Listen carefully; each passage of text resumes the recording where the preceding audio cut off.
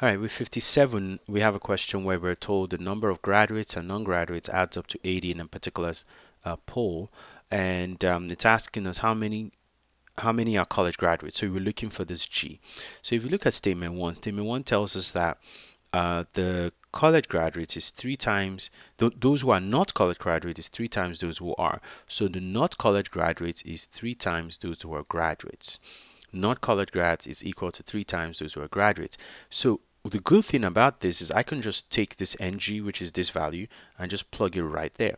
And if I do that, I end up with g plus 3g equal to 80. I can find g that way pretty easily. I don't even need to go all the way. I know this is going to be sufficient.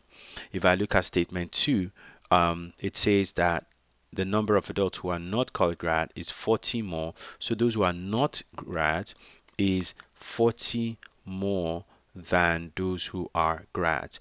Again, this is very helpful information because I can take this ng, which is 40 plus g, and I could take it and just plug it right there.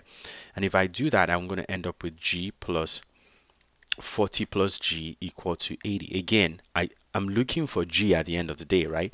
If I look here, g is the only thing that's left really in my equation. So I know I have one unknown here, one equation, I can also do it. So the answer here is going to be D, because if we look at our map, yes to the statement 1, yes to statement 2, and that brings us to D as the answer. So just be patient with it, write the equations out, sub it back into the question that they asked in the beginning. The answer is D.